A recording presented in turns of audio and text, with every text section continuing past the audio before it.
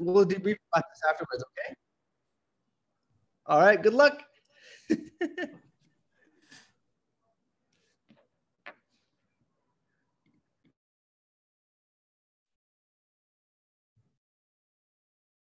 Hello, everyone. Good morning. How are you doing today? Actually, we ran into a bit of uncertain situation today. Unfortunately, the Zeven couldn't join us, but we have fantastic Rebecca and Rabi with us. So we are fortunate that they are here today and they will guide us how to proceed further. And as usual, we are looking for a case. So if someone has a case, please do volunteer, and it doesn't need to be a well-crafted case. Even if you have some important data, we can work with that. No issue with that. And we also want to volunteers. So now I would like to pass mic to Rabi to guide us further. Hello, everybody. It looks like Zavin, unfortunately, is still rounding with his team and isn't able to make it. And, you know, this is just the power of this community. Literally let everybody in, ask Rebecca if she has time to and the space to facilitate, and here she is. And then I actually threw Kirtan in the hot seat to co-facilitate with her, even though he's declining. I think that he will be absolutely fantastic. So I unfortunately have to duck out to do a couple things, but I'm leaving you in the very capable hands of Rebecca and Kirtan, who have discussed many times before and will wow us with their wisdom. So please jump on into the case, and there's really leave you in no better hands than the two folks here. Hi, Rebecca. You want to say hi? Thanks, Robbie. Hey, everyone. I'm Rebecca Berger. I'm a hospitalist at Cornell in New York City. Pinch hitting today for Zavin, who was my senior resident when I was an intern. So I think I have to give him a little payback for everything he taught me.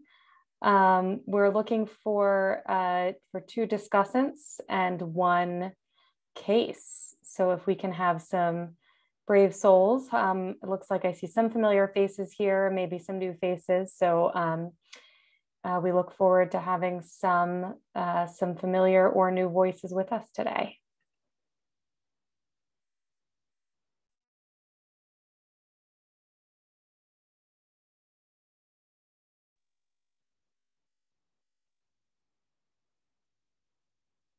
I unfortunately do not have a reflection because even though I tuned in for a few minutes of Neuro VMR yesterday, I was multitasking, so can't give you any eloquent reflections there, but hoping we can get a couple of discussants and a case presenter.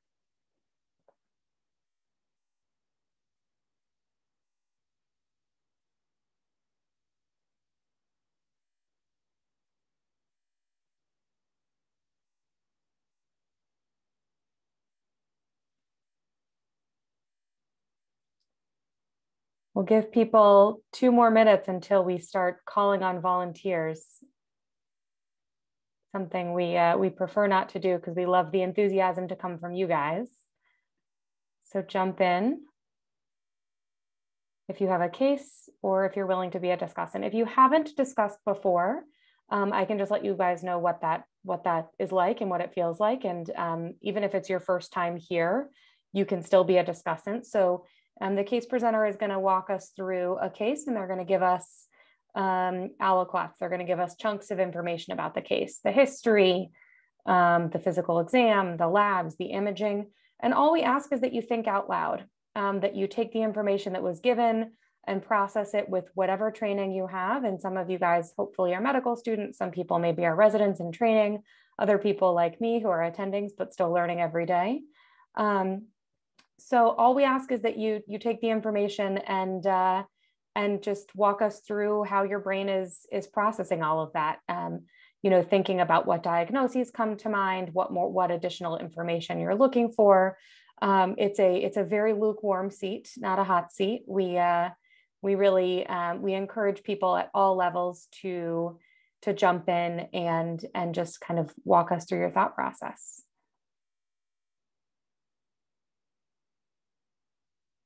So it looks like Nalayan, you have a case.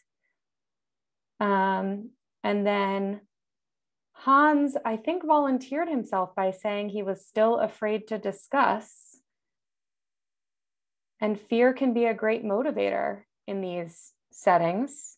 So Hans, can we count on you to overcome your fear today?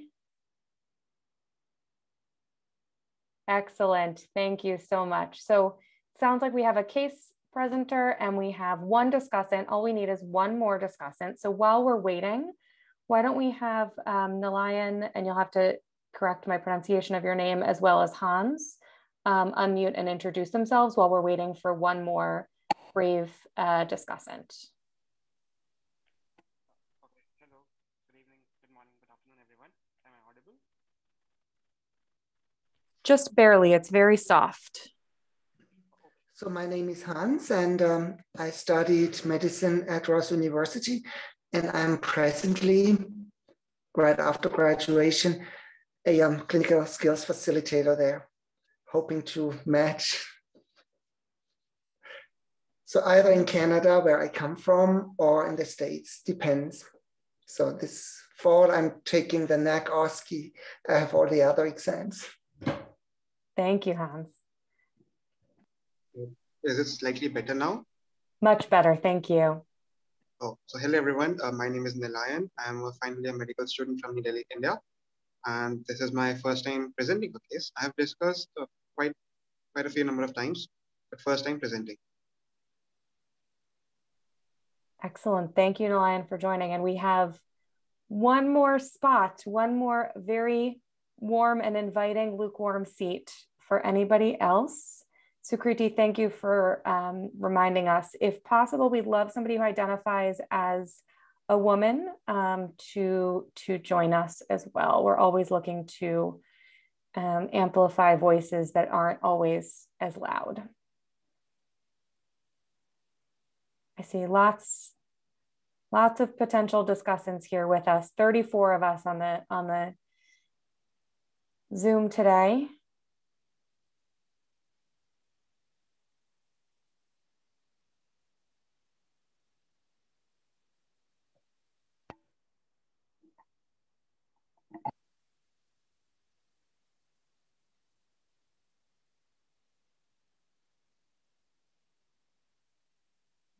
One more.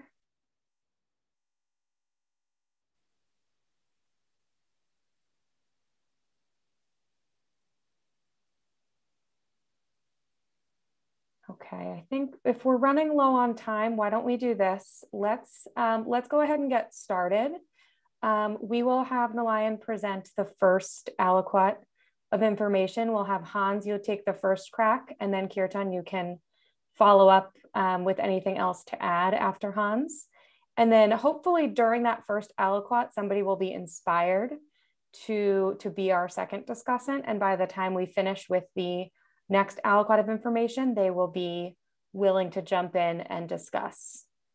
How does that sound? So this is an open invitation for all of you guys on the call that whenever one of you gets inspired by Hans's bravery, they can jump in. Carl, we have a discussant. Amazing, thank you.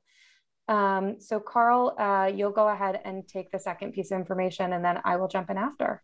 Everyone ready to go? Hi, everyone. Nice to be back. Carl, can you just reintroduce yourself? Tell us where you're coming from and what level of training you're in. Yeah, of course. I'm Carl. I'm a first day PGY3 at the University of Colorado, hopefully bound for rheumatology this time next year. Awesome. Carl, I think I heard you discuss a case last week and I was blown away. So I'm very excited to work with you. You did hear my voice recently, so I was like trying to hang back, but I'm awesome. back. Great. Okay, let's get started. So I have divided my case into 5 aliquots. The last aliquot would give the diagnosis. So coming to the first aliquot, a 59-year-old man is referred to our emergency room with complaints of vomiting, diaphoresis, and altered mental status.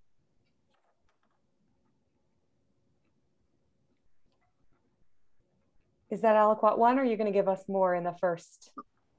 That's all. If you want more, I can give you more, but I thought this is enough. Plenty. That's plenty to start. Excellent. So Hans, you're up first. What do you think about this first piece of information? The first thing that came into my mind when I read vomiting and altered mental status and diaphoresis, any kind of intoxication from a cholinergic drug. It could be a pharma.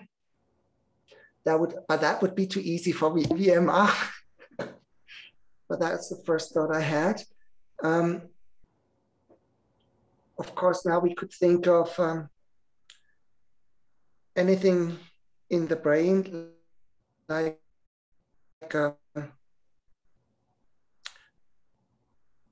maybe some metabolic disorder of some kind that might cause the vomiting and diaphoresis, altered mental status. An infection could be a possibility. Then, of course, secondarily, again, a metabolic disorder like an electrolyte disorder, like an infection of the gastrointestinal tract.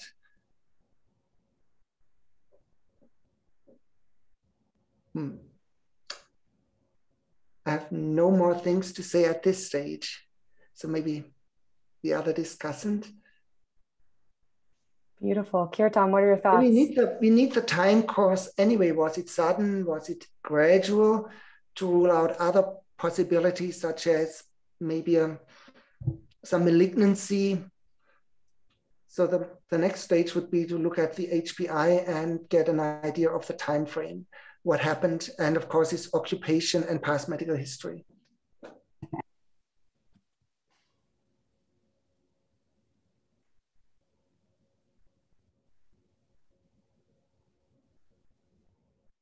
Thank you, Hans. Kirtan, thoughts? Yes, so actually I am of no match to you guys. So I won't be facilitating, to be honest. I mean, it will be a special VMR where we have 3 discussants rather than 1 discussant. So I can go like that. Yeah, so I'm right there with Hans that when we have got altered mental status and vomiting, first thing first, we have to consider that what if it is a electrolyte disturbances, right? And other things which can be fixed easily like hypoglycemia, right? Hyponatremia, hypokalemia, all of them can present as altered mental status.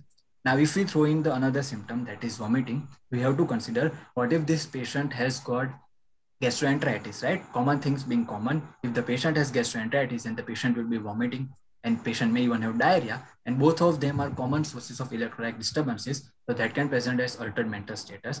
Furthermore, if diarrhea is prominent, then you can get metabolic acidosis, right? And metabolic acidosis can also cause altered mental status. Now, if we want to find the cause of the vomiting apart from gastroenteritis, then maybe we can look at some endocrinologic disturbances. Because sometimes hyperthyroidism, adrenal insufficiency can present as vomiting and altered mental status.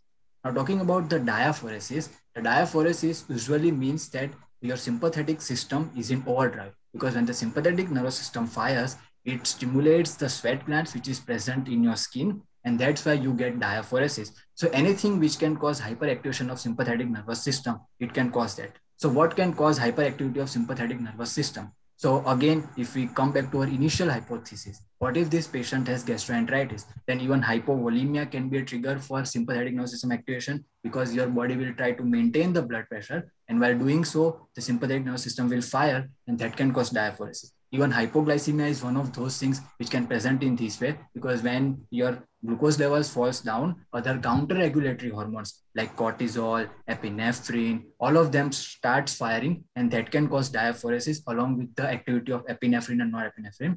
So those are my thoughts. And so, Carl, do you have any other thoughts? Or Rebecca, can you correct me if I'm wrong? Yeah, Kirtan, I think we got a vast differential at this point, which you really elegantly went through. But I think to sort of repeat 2 things that we hear a lot, like number 1, tempo is queen. So would be very helpful to get some information about that.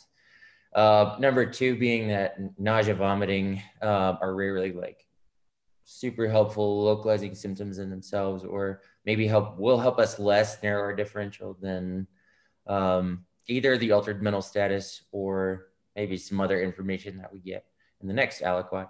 But certainly agree with like this gentleman's coming into the ED, ABCs first, you know, what's his level of obtundation? Like, does he have do we have airway concerns? Is he adequately volume resuscitated from his nausea and vomiting? Is there anything else acutely life-threatening potentially going on? Hypoglycemia, cardiac ischemia, you know, something intracranial. agree with all of that, but once we stabilize this gentleman, it'll be nice to get a little more information so we can narrow a bit. Thank you, gentlemen, for that discussion. In the interest of time, I won't speak long. I think just to echo what Carl was saying, I think that none of the symptoms we're getting yet are particularly localizing, right? As you said, Kirtan, the vomiting definitely could localize us to the GI tract, but vomiting can also be a symptom of systemic illness, right? It can be intracranial, increased intracranial pressure. It could be systemic illness. Same thing with altered mental status, right? That could localize us inside the CNS, but probably more commonly, things that we see are kind of systemic processes, as you said, metabolic processes, infections, endocrinopathies, things like that. So I agree. I think time course is going to be key, right? Did the vomiting lead to an electrolyte abnormality which caused our altered mental status? Or are these two things happening simultaneously, in which case we need to come up with a unifying etiology for both of them? So with that, in the interest of time, let's hear more from Nalaya. That was some excellent discussion. So carrying on, the patient was apparently well 3 days back when he developed vomiting, diaphoresis, and increasing fatigue while traveling. 2 days back, he reported having a fever for which he took an aspirin. Later that night, he was found in his room by his wife, non-verbal, unable to stand up, but he only responded to painful stimuli. Paramedics were called, and I will give you some vitals as well in this report. So the vitals are thus: blood pressure of, wait, I will give the scribe some time. Okay, blood pressure of 132/82 millimeters of mercury, heart rate of 132 beats per minute, respiratory rate of 26 breaths per minute, with 94% oxygen saturation on 2 liters of oxygen, and temperature of 40 degrees Celsius. Pupils were non-reactive and bilaterally 3 millimeters. Blood glucose was 148 milligram per centimeter. Moving on, the patient was started on some medications which consisted of some antibiotics, and the patient slightly recovered. He reported feeling awful and having diffuse muscle pain, neck stiffness, and pain while swallowing. No headache, no rash. In the past medical history, the patient has gout. Okay. So the patient has gout, but he is currently on no known medications and no known allergies either. Patient reports drinking alcohol occasionally, but no smoking and no use of illicit drugs. And the patient reports no recent dental work, no unusual exposures, including tick or mosquito bites. So that is my report number 2. Great. Carl, you want to take the first stab at this one? Yeah, absolutely. So I think this is kind of ominous, and I think this might be a case when this gentleman hits the emergency room of like TX before DX, because we have a gentleman who is now, we know the time course is rather acute. We heard that he was febrile. He is extremely altered. He's tachycardic. This is kind of infection until proven otherwise for me, whether that's kind of just a sepsis picture and or something that would be particularly high on my differential here. Is this a CNS infection, meningitis, encephalitis? And I will sort of expand my differential in a minute, but I mean, completely agree. Again, airway management, volume resuscitation, kind of, sepsis bolus up front. Empiric antibiotics, absolutely the right move in this case. I would do, vancomycin, ceftriaxone, acyclovir, plus or minus ampicillin. I heard that this gentleman was 59, so he's not quite at that like 65 age cutoff where we commonly will like treat listeria empirically, but agree with all of that. I think this gentleman needs a stat head CT followed by an LP to rule out anything kind of structural going on intracranially. And then also the purpose of the CT would be to make sure that the LP is safe. But I think we absolutely need to prove to ourselves this is not a CNS infection. So it'll be interesting to hear about that in the next aliquot. I'm also struck by the degree or the height of the fever for this gentleman. I would actually almost call it temperature of 40 Celsius. I would almost call that hyperthermia, which kind of raises as well some non-infectious things in the differential. Thinking about like certain toxidromes, anticholinergic being one that comes to mind. Serotonin syndrome and neuroleptic malignant syndrome actually would be others. The latter for me, some recency bias there because I just took care of my first NMS in case in the unit, somebody who was very sick. Certainly something that's associated with like acute time course and marked hyperthermia. So all that being said, let's rule out infection, throw out a few other things on the differential.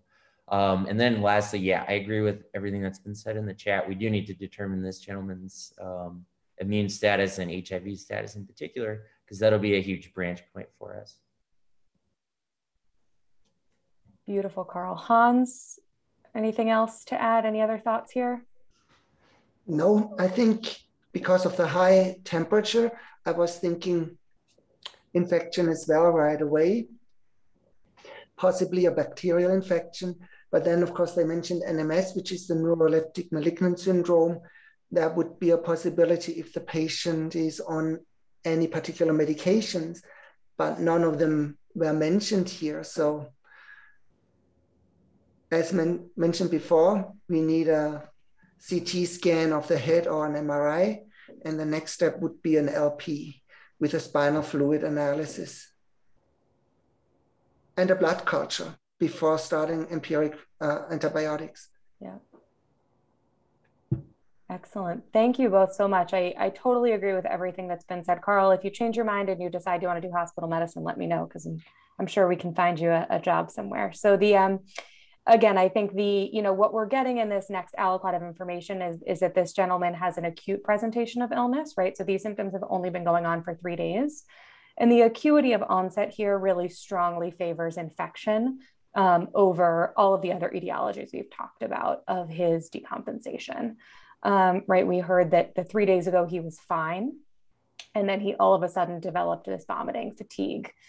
We heard he was traveling, and I think we're all curious to know what that travel history looks like, because I think anytime we're thinking about an infectious history, there's really 2 main pieces of information we need, right? We need to know more about the host and their immune status, as you guys have mentioned. So we need to know if this gentleman is immune compromised or immunocompetent. Based on his past medical history, we have no indication that he's immune compromised, right? We haven't heard about a history of malignancy or a bone marrow transplant or a solid organ transplant. And all we have in terms of his behaviors is bites and alcohol. We don't know what his sexual history is. So I think, we don't yet know whether he's at risk for something like HIV, which could be lurking without having been diagnosed. So again, question number 1 is going to be about his immune status as a host. And then question number 2 is going to be about what his exposures have been. So again, as we said, he's been traveling. We don't know where this case is taking place. So exposures, we heard about ticks and mosquitoes, but exposure to other animals, which might put him at risk of leptospirosis and other kind of, so I think somebody threw rabies in the chat, right? Any bats in his vicinity. So we'd love to know more about any other exposures there. And then I think, Carl, you bring up a good point about his temperature. It's definitely, within the realm of possibility that this could still be infection. We do see adults at this age mount temps of, that's probably what, like 103 Fahrenheit, 40 Celsius. But it's getting up there, right? And we do have to consider non-infectious causes of fevers. This gentleman is clearly inflamed and his syndrome is quite acute. The fact that his pupils were small and non-reactive is interesting to me. That definitely kind of sounds like a toxidrome, but we didn't get a history of him having ingested anything. We would want to take a better history once he's more awake. It doesn't sound like they were described as pinpoint, but they are small and non-reactive. And then again, blood pressure is reassuring, but heart rate is not, right? This gentleman is clearly sick. That Kirtan, you talked to us before about that kind of sympathetic overdrive that's causing his diaphoresis, it's clearly causing his heart rate to run as well. So I think a lot more information that we need here. I was also struck by what I think was hypoxia, right? Lion, correct me if I misheard, I think 94% on 2 liters. Absolutely, yes. Yeah, so that's not to be expected right here. So the question is, are we dealing with a pulmonary infection? We haven't gotten the rest of his exam yet, right? But is this a pneumonia? And if so, is this a typical cause of pneumonia, like a strep pneumo, or is this an atypical pneumonia? Again, depending on his travel history. We don't typically see things like, you know, Legionella and chlamydia pneumonias cause these acute dramatic presentations like this, although they can, Legionella specifically. But interesting, you know, making sure we get that additional history. Great. Okay, Nalayan, are we ready for aliquot number 3? Some excellent out-of-world discussion going on here. So moving on to aliquot number 3, I will give you all the physical examination right now. So the patient was lethargic, diaphoretic, flushed, and was unable to sit up. In the cardiovascular system, normal S1 and S2 without any murmurs, rubs, or bruit. On abdominal examination, normal bowel sounds were heard. The abdomen was soft, without tenderness, distension, or organomegaly.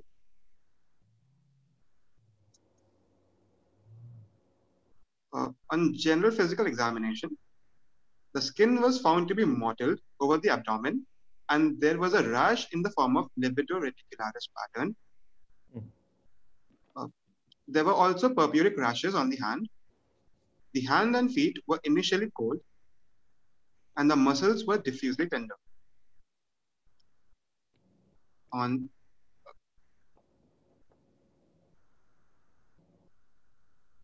give some time. All right. So on CNS examination, the patient was oriented, but his memory of recent events was impaired. He could only follow one-step command. Speech was fluent without paraphrasic errors.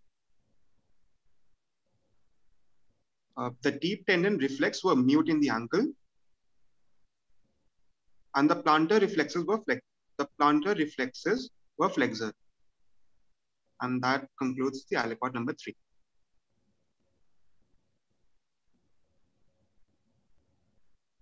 Yes. Yes, so actually extremely good physical examination findings, and the Rebecca and Carl actually discussed the previous aliquot so well that there is only little to add, but the rash is very important. So now when we have the purpuric rash, then along with that, the extremities are cold, which definitely means that at least in the extremities, despite the blood pressure being all right, the perfusion is not as great as we would expect it to be. Furthermore, given the systemic findings, that is the involvement of CNS based on the pupillary findings, along with the rash and the muscle pain, raises the concern about certain infection and parasite. So if you see the HPI, then the patient had diffuse muscle pain. So now there are only a handful of infections which can do that.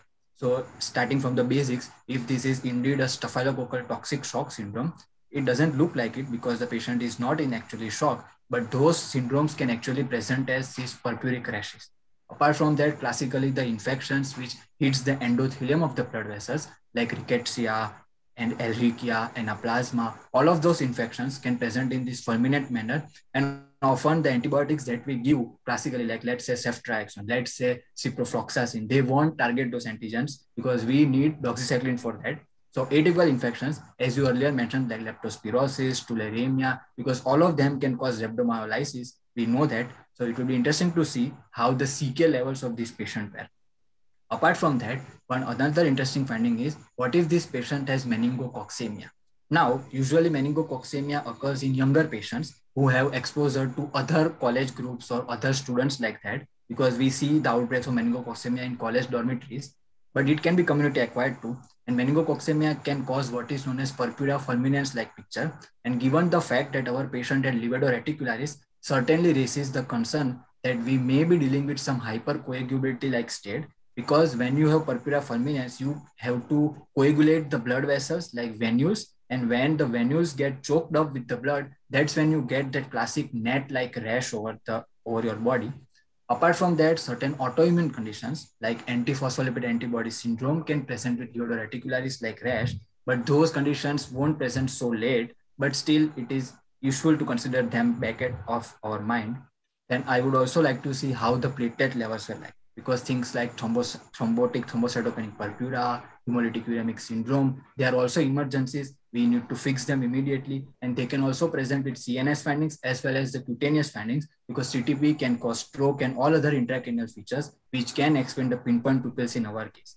So those are my thoughts. And talking about some rare infections, apart from leptospirosis, rickettsia, ehrlichia, also hantavirus syndrome, because we know hantavirus and leptospirosis are essentially similar in each and every manner. They can cause renal failure, they can cause hepatic failure, they can cause pulmonary failure, they can cause systemic signs and symptoms, including thrombocytopenia, which can explain the purpuric rash in our case.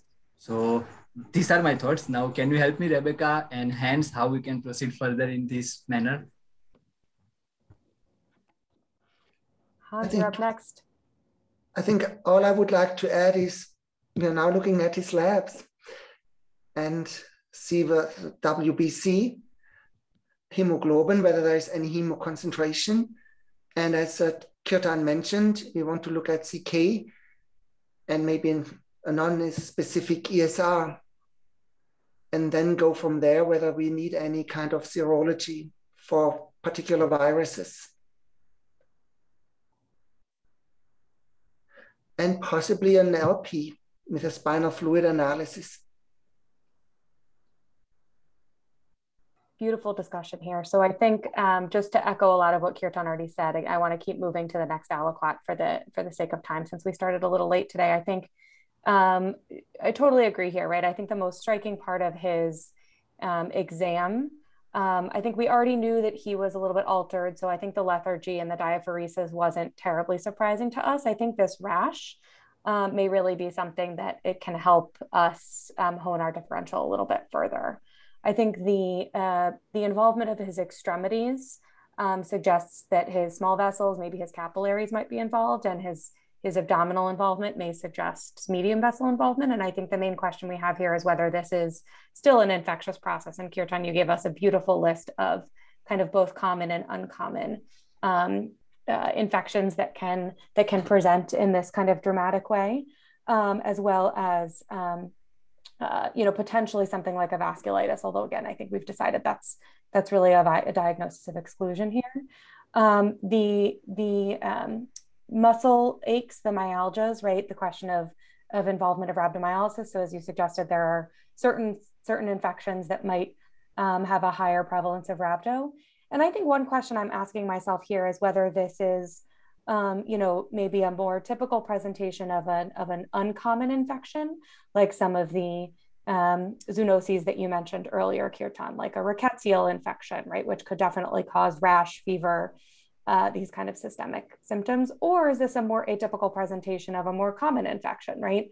I think we've seen bacteremias present in a lot of different ways. We don't really have a source here, but I'm still keeping that on the differential here, right? Is this, we do know, for example, that endocarditis can often have kind of vasculitic manifestations, right? So is the involvement on his fingers or on his extremities and on his abdomen, is that actually a manifestation of a small vesicle vasculitis or something like that related to something like an endocarditis? We don't have any risk factors here per se, but that's something I'm keeping on the list here, right? As we probably are empirically treating for, as we've said, bacterial meningitis, this gentleman is surely going to get some doxycycline based on the rash, the fever, and the travel history, although we don't know where he's been. Again, the question of a kind of more typical bacterial infection still is on my list. And remember that, people, I think, Aska, you just put this in the chat just as it came to me as well, that ticks are often co-infected, right? So you would want to figure out where your local epidemiology is and know that that you could be dealing with multiple processes at once, right? So this syndrome does not look like a Lyme disease, right? People don't typically get this kind of fulminant septic type presentation with Lyme. They surely can with babesia and anaplasma. Those typically are associated with LFT abnormalities, thrombocytopenia. I would have to double check on rickettsia and whether there's a co-infection with either of those geographically or in terms of the tick type. Excellent. I think, Nalayan, we are ready for some labs. Pearls after pearls dropping. Oh my God, the discussion is so amazing. So coming on to investigations, hemoglobin was 12.5 with the reference range of 13.5 to 17.5, so low. A white blood count of 6,000 with a differential of neutrophils being 81%, lymphocytes being 8%, and monocytes being 11%. Platelet count of 32,000. All right. An ESR of 37. Growth hormone time of 17.7, which is raised. Fibrinogen of 538. And all right. Sodium of 138, potassium of 3.3, chloride of 105, carbon dioxide of 17.8, creatinine of 3.4, BUN of 53, and bilirubin total of 3.2. Wait, have I lost? All right. Okay. And direct bilirubin of 2.6, AST of 128, ALT of 72, LDH of 398, creatine kinase of 1409, that is 1409, CKMB of 13.5, TROP-T of 0.16, and testing for occult blood in stool was positive. A blood smear was done, which showed no intracellular or extracellular organisms. And a chest X-ray and a CT of brain, abdomen, pelvis without contrast. Oh, wait, have I gone too fast? Okay, was normal. CT without contrast of brain, abdomen, and pelvis. And at last, I will also give you guys a urine analysis since we had a problematic KFT. So a specific gravity of 1.025, a pH of 5.5, a bilirubin of 1+, albumin of 2+, occult blood of 3+. An examination of the sediment revealed 3 to 5 RBCs, 3 to 5 WBCs, few bacteria, few renal tubular cells, and some amorphous crystals. And that is aliquot number 4. Aliquot number 5 will consist of 2 investigations, in fact 3, which will give you the diagnosis.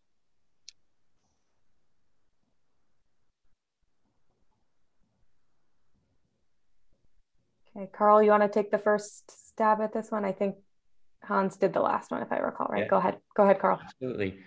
Remind me what that PT is going to be in an INR.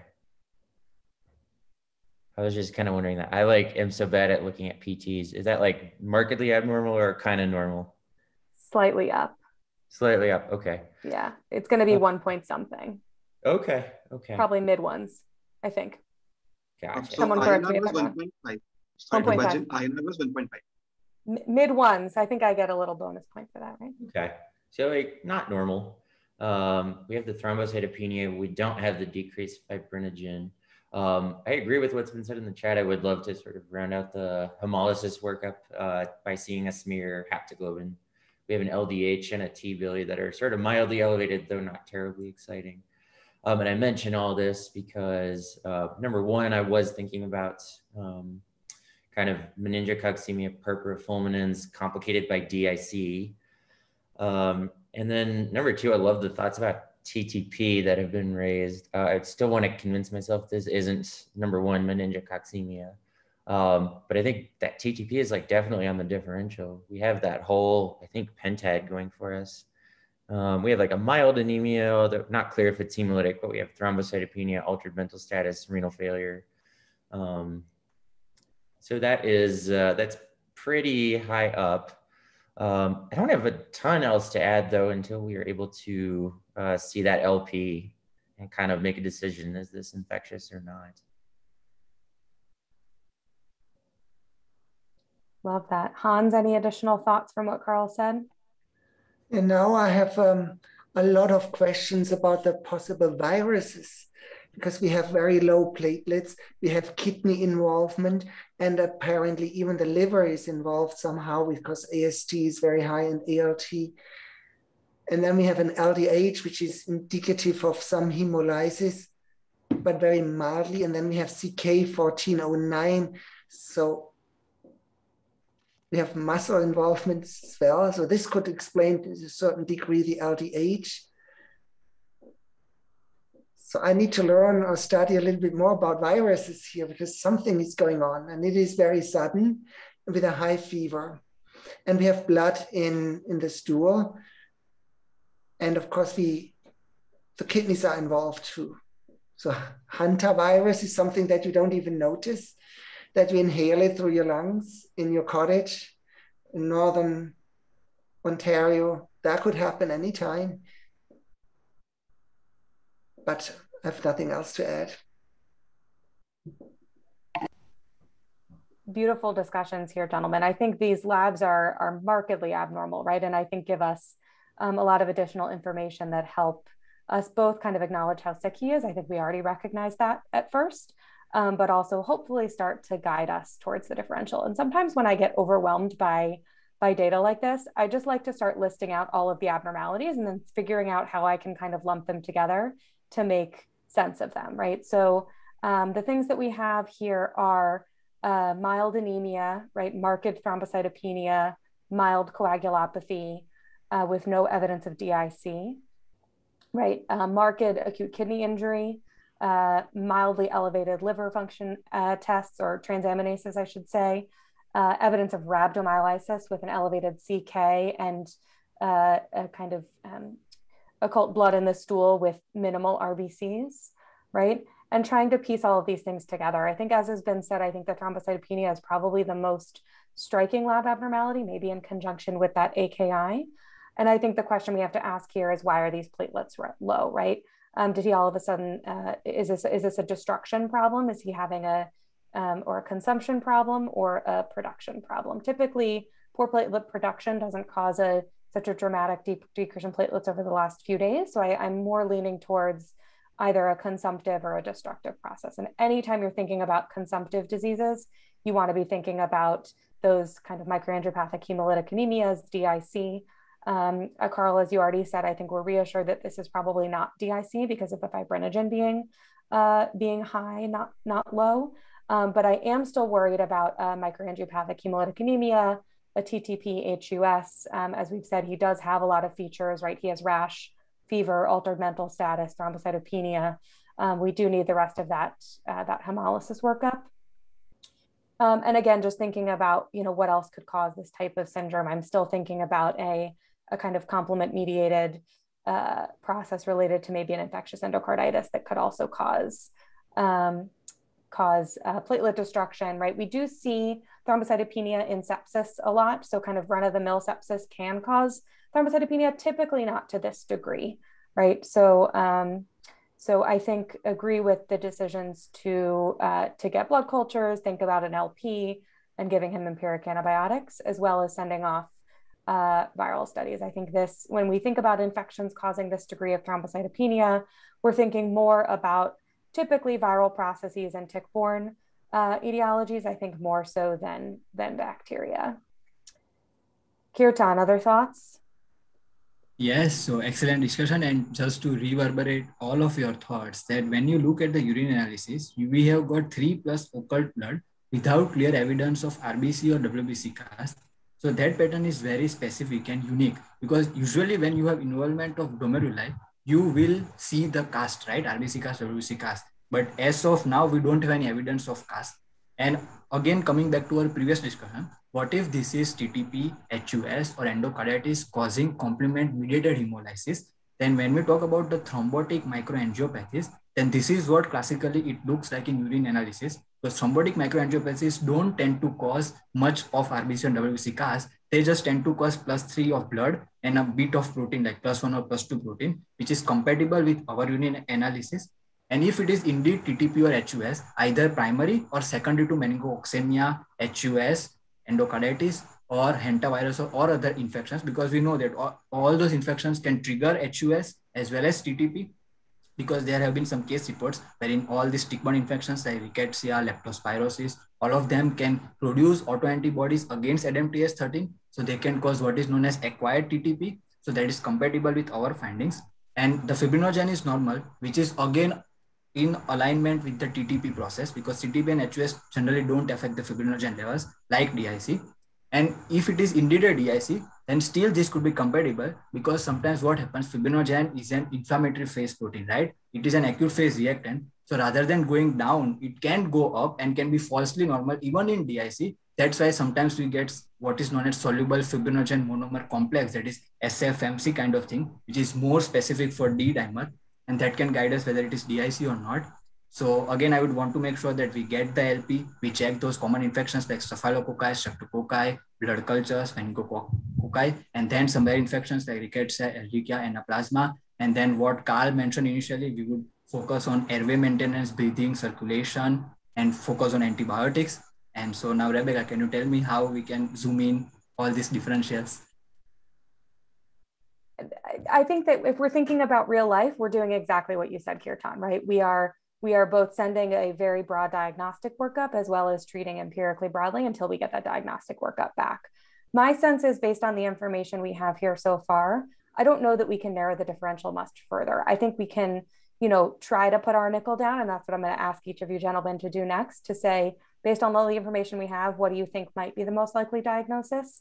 But I also think the reality is here that I think that the list of things that we discussed earlier, right? So everything from viral infections to rickettsial infections to meningococcemia to endocarditis to other various, viruses, hantavirus, leptospirosis, other bacterial infections. I think these are all possibilities. And I would need to do more digging personally to understand exactly what, which of these clinical features are most suggestive of each one's. And that's something I often do in real time. So knowing all that, Hans, do you want to put your nickel down here? Tell us what you think your leading diagnosis is here. No, I think I can't put a nickel down either. I was just thinking any kind of the viruses that we listed might have to be looked after, either with serology, and maybe then LP gives us an idea because he shows signs of meningitis or encephalitis. So if we have a protein, glucose, maybe a bacterial culture, and a possible viral culture of the LP, that can give us an idea what to look for, whether it's more viral or bacterial. Great. So it sounds like Hans is, go ahead. I think it sounds like Hans is maybe leaning towards a viral meningitis. Is that more than a viral meningitis? And something must cause the platelets come down really significantly. So it's an immune-related thrombocytopenia secondary to a virus.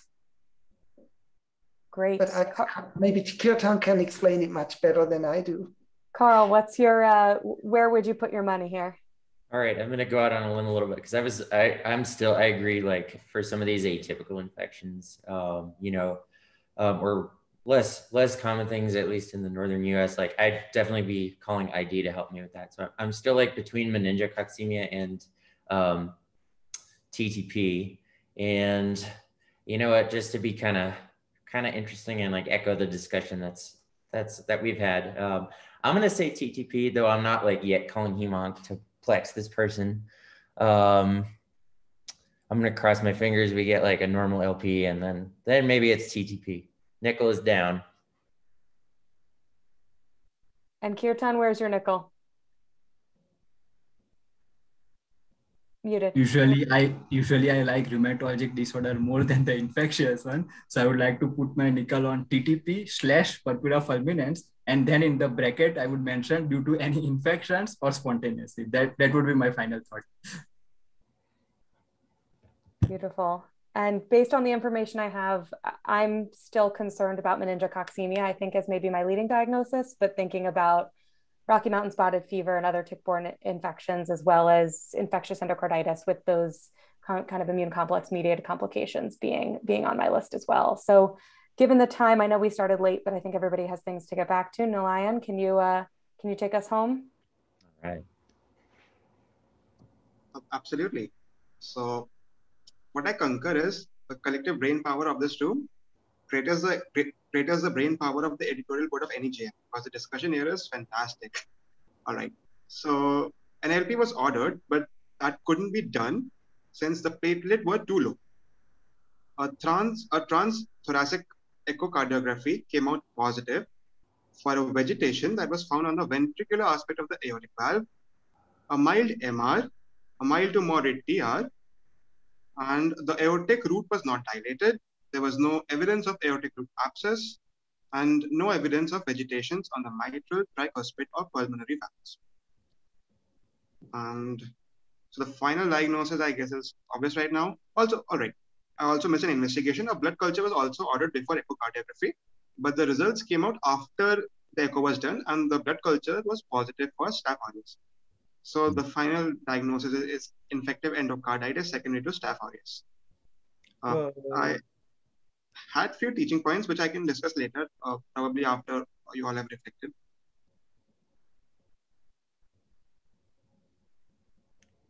Thoughts from the discussants? Wow. How quickly did those blood cultures come back? Because yeah, I would not have necessarily seen that coming. I love that we had it on our differential. I wouldn't have put it as even in my top like 2 or 3, but luckily I think like our management, like we covered this gentleman with vancomycin and ceftriaxone, and probably once I saw those blood cultures, then I'd be like, oh, pivot point, obviously staph bacteremia, we need an echo, and then we get to the diagnosis. But like I love how y'all helped me work through that. Yeah, humbling though, as always. I'm curious how quickly those blood cultures came back. Nalayan, any insight there?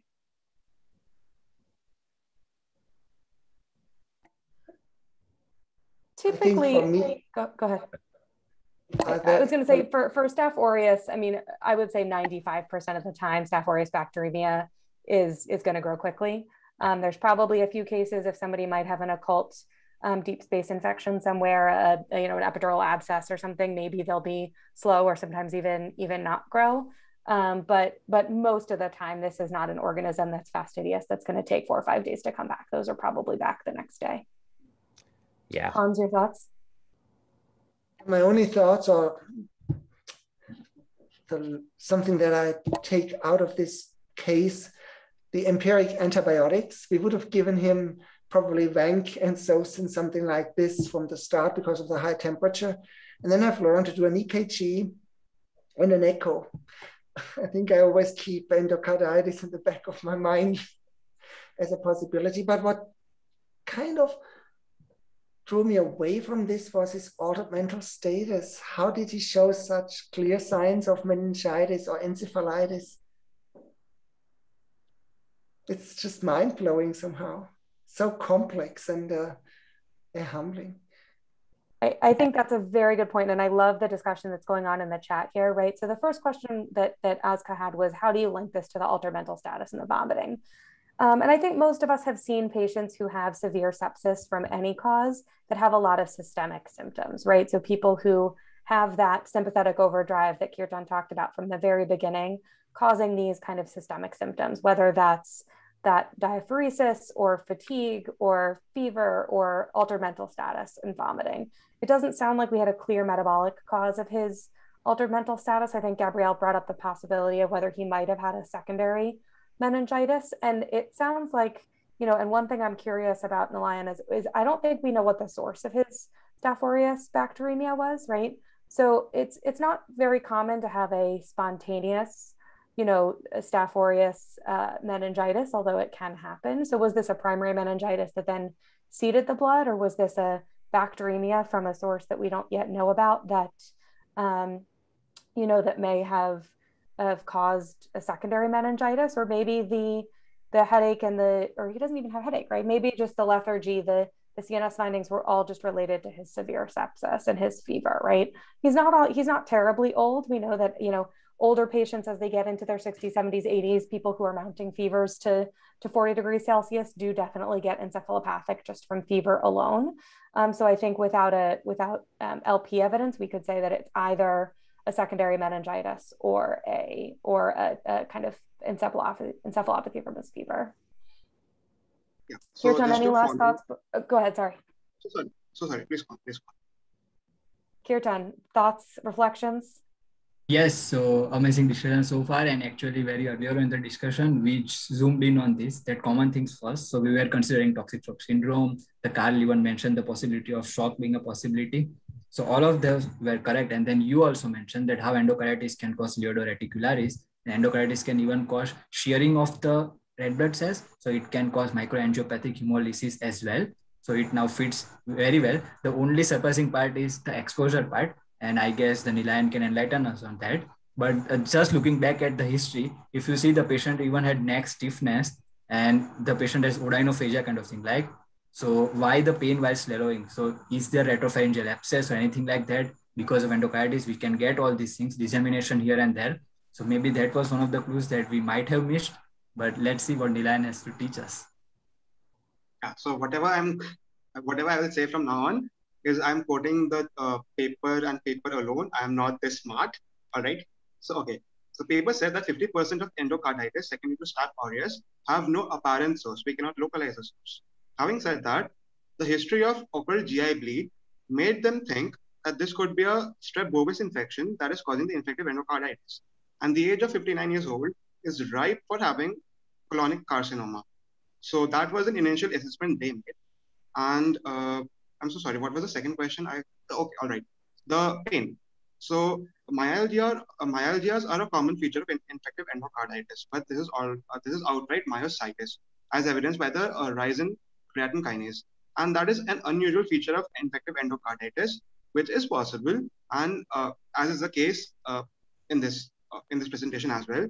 And a possible question I had in my mind is, why didn't we hear any murmur? And a possible explanation that was given is the patient had tachycardia. And tachycardia, as we all know, hides murmur. So that was the reason why no murmur. And also thrombocytopenia, I think it was Rabi who gave us this amazing pearl, that thrombocytopenia essentially rules out vasculitis. Since in inflammatory conditions, we would expect thrombosis, it being an acute phase reaction. And all right, also the raised troponins, that was explained by the fact we had two theories actually. One is it could be a myocardial invasion, a direct myocardial invasion by the septic by a bacteria, or emboli to the coronary arteries. That is septic MI, that sort of picture. And all right, and why not DDP, HUS, DIC, or APLA? So we didn't have hemolysis as such here. We had 1+ schistocytes, but as Kirtan wonderfully put it, infective endocarditis can have schistocyte because of shearing of RBCs. And why there's no hemolysis? Well, because the indirect bilirubin is normal. And why not DIC? Because DIC is consumptive coagulopathy, and we only have a mild rise in PT. That was the explanation that was given. And for APLA, they said that APLA usually happens in the face of secondary autoimmune condition, and they couldn't find any autoimmune condition here. So that's how they ruled APLA out. And I'll be happy to answer any further questions if there are any. I mean, amazing discussion. Just mind blown. Thank you, Nilayan. In the interest of time, why don't we have a wrap up of teaching points, and remind me who's typing? I actually didn't know. Was it Sukriti or Valeria? Yeah, I'm doing teaching points and Sukriti was scribing.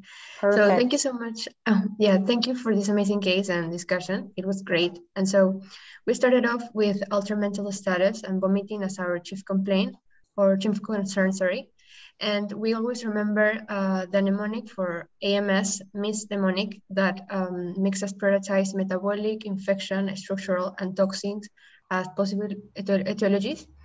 And then we wanted to tie this altered mental status with the fact that the patient had been vomiting. And so prioritizing electrolyte disturbances such as hypoglycemia, hyponatremia that are quickly reversible. And Kirtan also pointed out the possibility of endocrinopathies that could cause sympathetic hyperactivity, such as hyperthyroidism, and the possibility that just common etiologies such as gastroenteritis could cause through hypovolemia, diaphoresis, that was like a synonym of sympathetic hyperactivity.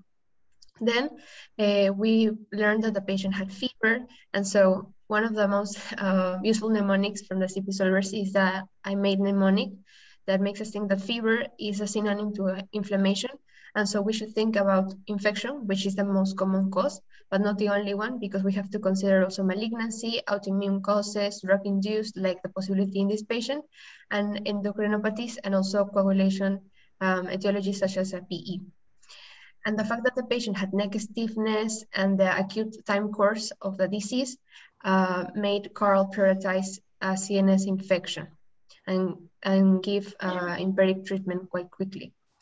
And a never misdiagnosis that was also a clue because the patient had pupils that were not reactive is a possibility of a hyperthermia malignant syndrome caused by many medications or herbal supplements that the patient could be taking.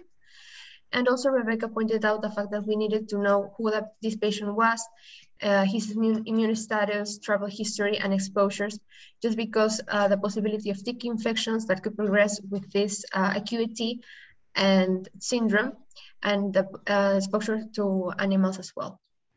And so the physical exam showed us that the patient had a purpuric rash and a fever.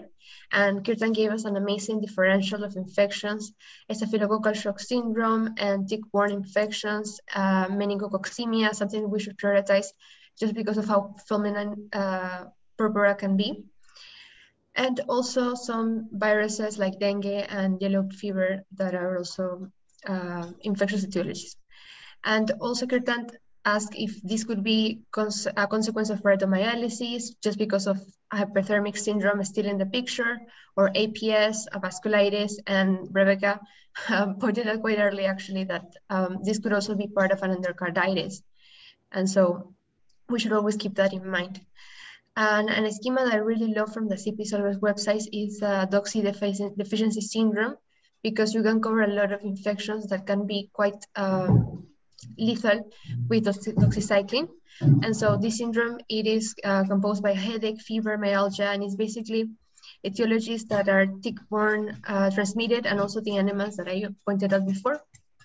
And then we ended up with finding the patient had thrombocytopenia. And so causes of thrombocytopenia, destruction, production, or consumption problems, in which the consumption problems, we should think about etiologies causing MAHAs, and also a mechanic mimicker that can be endocarditis, or if the patient had an artificial valve that can also cause a destruction by friction of the RBCs, and also the part of a platelet problem that can cause thrombocytopenia.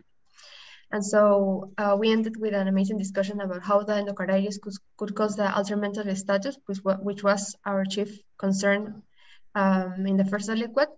And Rebecca proposed a possibility of a secondary meningitis or part of the systemic syndrome that is cause of the staphylococcal bacteremia. And so that's all, and thank you so much for that amazing case. Beautiful summary. Thank you, Valeria. Thank you, everybody, for joining. Hopefully, those of you guys that were new today to VMR will sign up to join the lukewarm seat next time. I hope you can see it's not scary. Hopefully we're creating an inviting learning environment. This is an amazing opportunity that I wish I had as a student, as a resident. So thank you for joining, and we'll see you guys again soon. Awesome. Thank you.